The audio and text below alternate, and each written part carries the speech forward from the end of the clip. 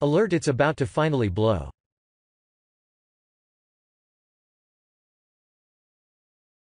Park officials have stated that Yellowstone Volcano's Steamboat Geyser is erupting at unprecedented rates, matching decades-old records for the amount of scalding water spewed from the ground.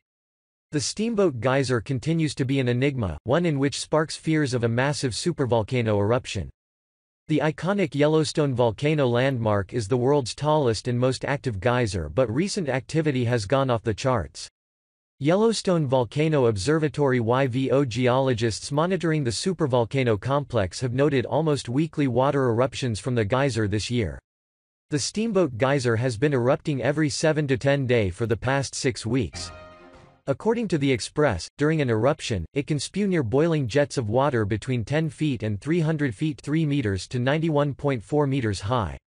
Eruptions typically last between 1 and 4 minutes and can come with intervals of 2 to 5 minutes at a time. Steamboat has so far erupted a total of 29 times in 2018, matching the record for most eruptions in 1 year from 1964. If the ongoing rate of eruptions continues, officials believe Steamboat will break the record in just days from now. As of right now, the Norris Geyser Basin, where the Steamboat Geyser is located, is closed to the public. However, after December 15, when the winter season begins in Yellowstone, you will be able to visit the geyser. According to KPAX8, in order to get there, you'll have to take either a snowcoach or snowmobile tour to Norris and then walk down snow-covered trails and boardwalks to see it. In the meantime, Yellowstone National Park spokesperson Morgan Worthen says the geyser's eruptions are a pretty big deal for scientists. You know, for scientists, they're excited.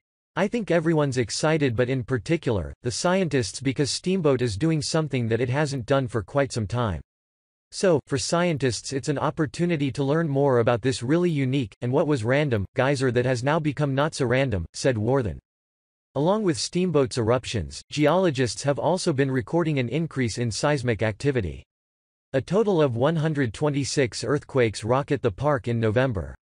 The largest event was a minor earthquake of magnitude 2.4 located 15 miles north of West Yellowstone, MT, on November 4, at 10:11 a.m. MST, said YVO in a statement.